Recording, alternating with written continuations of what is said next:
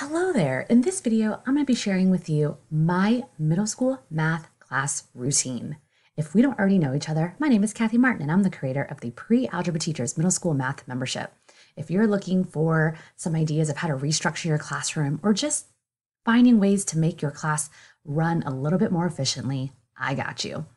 So in my class, we always start with a bell ringer. It doesn't matter what day it is. Doesn't matter what we're doing or what we're learning, we always start with a bell ringer or a warm up. It's all kind of interchangeable.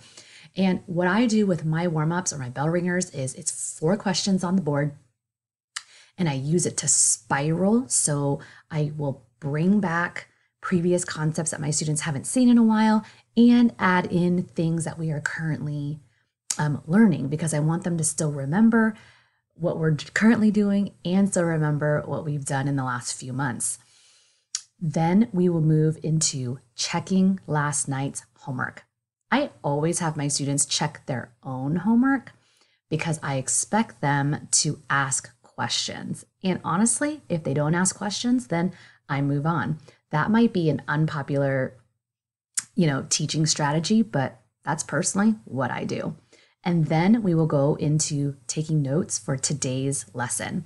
I don't teach a new lesson every day. Most days we do, but so naturally we'll go into that day's lesson, which will take about 15 to 20 minutes. And then whatever time we have left over, students will begin their homework for the night where I can go around, touch base, make sure everyone is understanding the concept, answer questions, etc., etc. About 2 times a week, we will run middle school math stations. If you are interested in learning how to get started with math stations in an easy, realistic way, I have a free training for you. You can go ahead and check out the description box. I will have the link for you there. And so we will run math stations two times a week to really emphasize those skills. And it allows me to work with all of my students. It does take some practice, but the free training that I have, use the link below in the description box, will help you get started the right way. So we will end class either in stations or doing homework, and that's it. If you are looking for, and this is how I structure my class, whether I have 45 minutes, 50 minutes, or 90 minutes, because I have taught in all 3 types of classroom environments.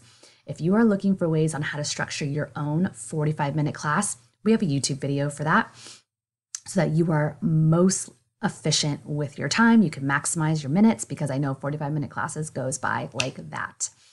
So that's what I do every day in my math class. I would love to know in the comments below, what do you do? Is the way I structure my class similar to what you do, or are we doing something totally different, which I would love to hear.